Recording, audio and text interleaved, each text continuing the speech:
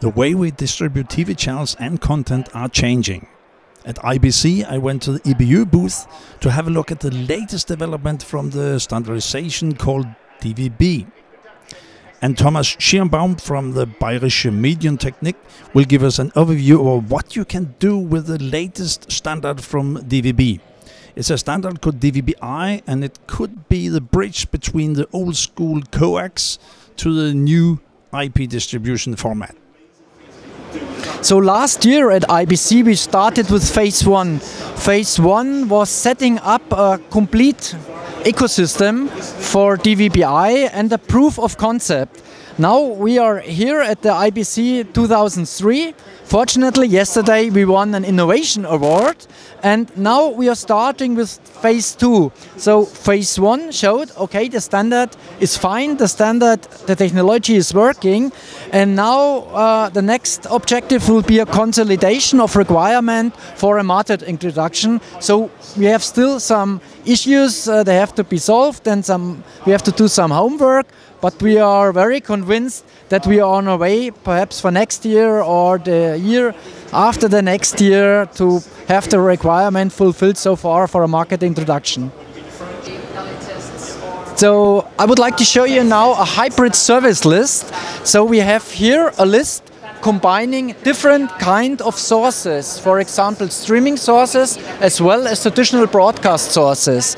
So the first German TV program has now a satellite reception. It's indicated by HD.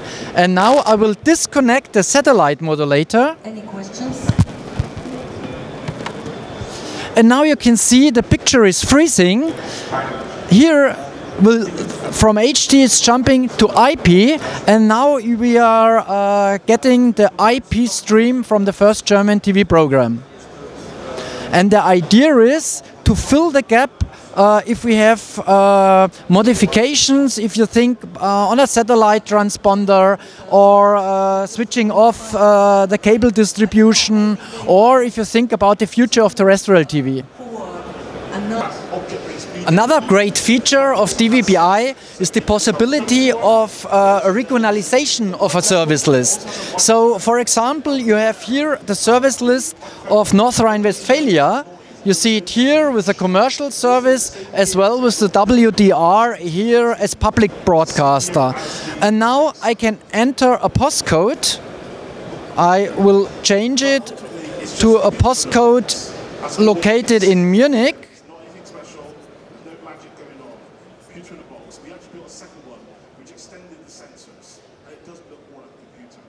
Now is pulling the service lists from our server for the location in Munich. How many people actually listen to podcasts here? Hands up. Okay. The rest of you really should. But the other thing is... And now you can see we have here SAT1 Bavaria, and here the Bavarian broadcasting station Bavaria in the south. So here we have again the service list. A main point on a main feature is that we have 100% HBTV integration in DVB-I. This means every channel we are using in the DVB-I pilot in Germany is offering HBTV. You can see it here. And we also can enter in the service lists, for example, pure HBTV applications. So we have here the Mediathek of the public broadcaster in Germany. So if I select it, I can directly jump into the HBTV application, or here the Audiothek, and we jump directly here into the Audiothek. From the second German broadcasting corporation, we have here fast channels, or so-called playlist, so you can have deep links into a Mediatheks and put it in the order for a playlist.